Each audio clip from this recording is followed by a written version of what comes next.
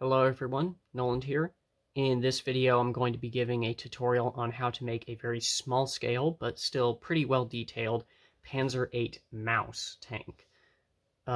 Before you use all of the parts that you're going to need to build this, there's a few parts that you can substitute in other colors or just change out two parts for one part. But for the most part, this is how I'm going to be building it, and this is all the parts that I have available. So you're going to need a modified 1x1 plate with this double stud sort of attachment hanging off the side of it. 4 regular 1x1 plates in light gray. As you can see, most everything here is going to be in light gray. 2 studs in light gray, as well as a third stud that is hollow. There has to be at least one hollow stud. Color for this does not matter. You're also going to need 2 1x1 round tiles, again in light gray. We then have 6 1x2 plates in light gray, a 2x2 plate in light gray, a 2x3, and then 2 3x3s. Up here, these black parts are going to be making up the tracks of the vehicle. So for these you need 4 1x1 plates in black and 2 1x2 plates in black. And then for these parts here, you can either use what I'm using, which is another 2 1x1 plates in black and another 2 1x2s, or you can substitute these for just 2 1x3s in black. I don't have those, so I'm using this. You then have 4 1x1 brackets. 2 of them need to be pointing upwards, like this, and the other 2 need to be pointing downwards, like this. These 2, color is not super important. These 2 need to be in light gray.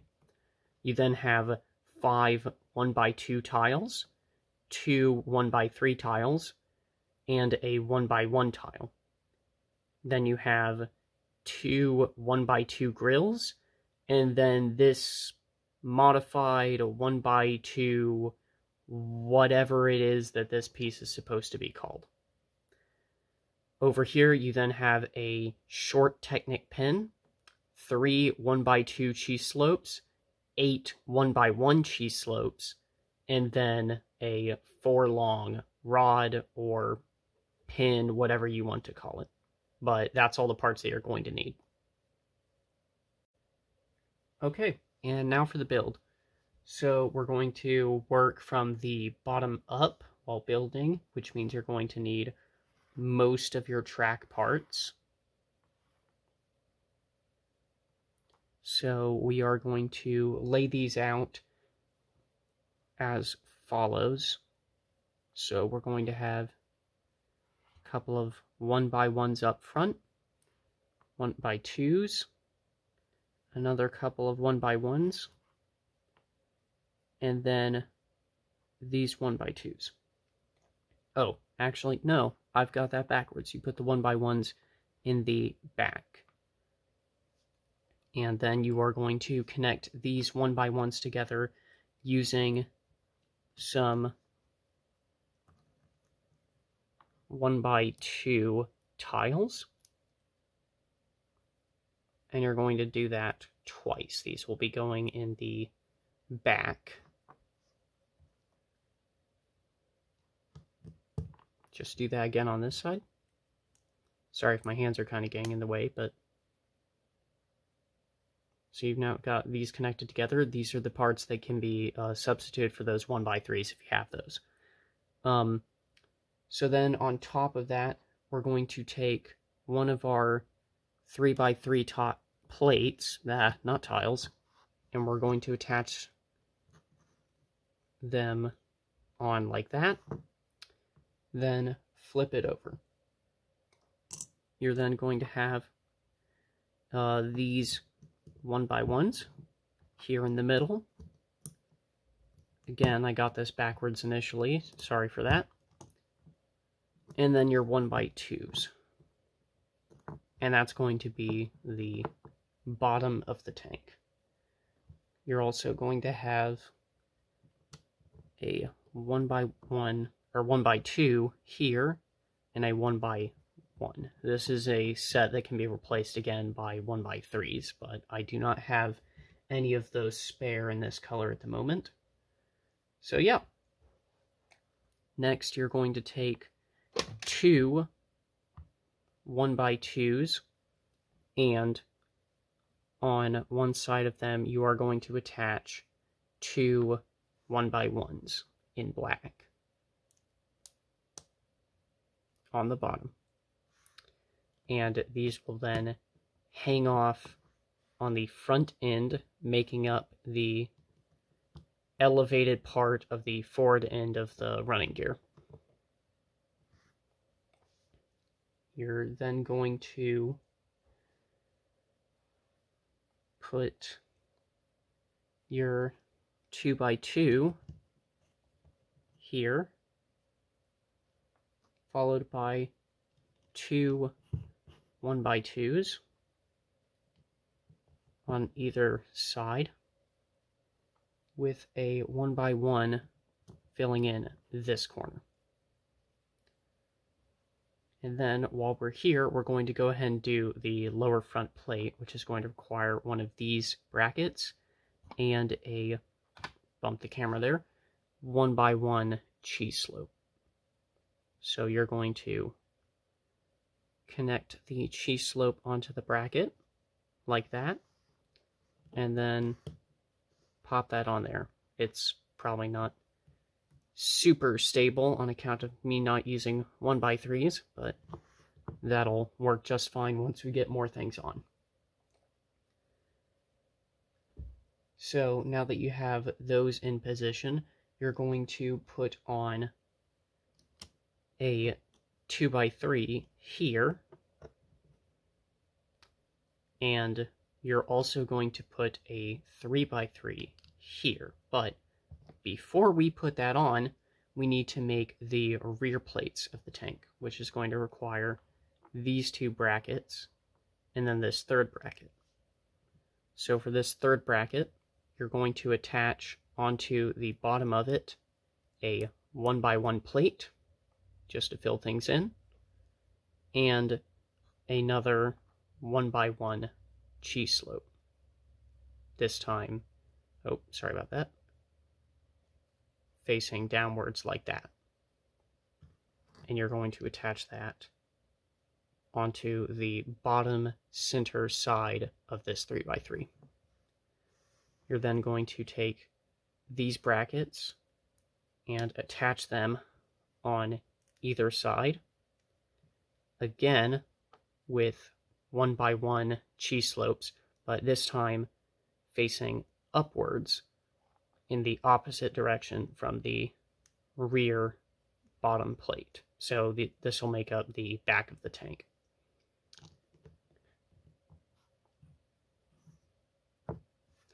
So for the front, you're then going to take a 1x2 cheese slope and, whoops, put that there, and then fill in the spot next to it with a 1x1 cheese slope. That makes up the front of the tank. So then for the rear fuel drum, we're going to take another one of our 1x2 tiles, this modified 1x1, and then two of our light gray studs, and then two of our tiles. So you can probably see where this is going, but you're going to put one of the studs on either side of the modified end of the plate, followed by your tiles. And then on this end, you're going to be attaching your 1x2 tile. And that is what is going to be connecting the fuel drum to the actual side of the vehicle. So the fuel drum sticks out a little bit too much, but it's not too bad. On top of this, we're then going to work on the engine deck, which is going to consist of a 1x3 tile placed up at the very front, and then ahead of that, you're going to, rear of that, you're going to put a 1x1 cheese slope in that orientation. That's going to represent the sort of shielding that protects the engine deck. You're then going to put rear of that a 1x1 tile, and then your hollow stud of whatever color, and that's going to be the base of the turret. You're then going to take another two of your 1x2 tiles, attach them there, and then your 1x2 grills are going to go ahead of that. And that is the hull complete. So now on to the turret. So all the rest of these parts are going to be used for the turret, and the turret's probably the simplest part of the build. So first off, you're going to take this, whatever the heck this thing is, and you're going to put that on top of your remaining 1x2. This is going to be the core of the turret. You're then going to cover up the top of it with your 1x3 tile, and then the sides are going to get covered with the remaining cheese slopes, with the 1x2s in the front, so that you're covering up this sort of whole rod extension there, and then your 1x1s rear of that. So then you want to straighten everything out.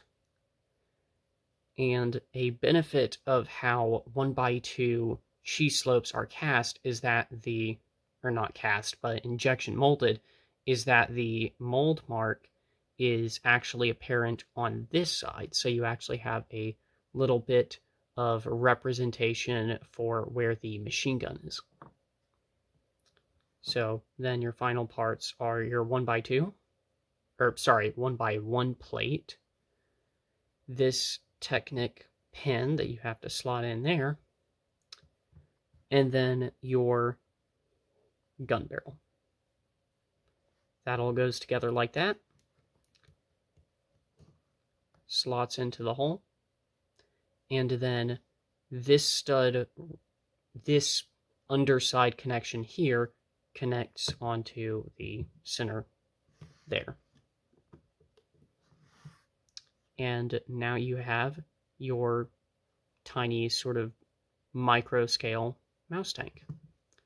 It's got a rotating turret,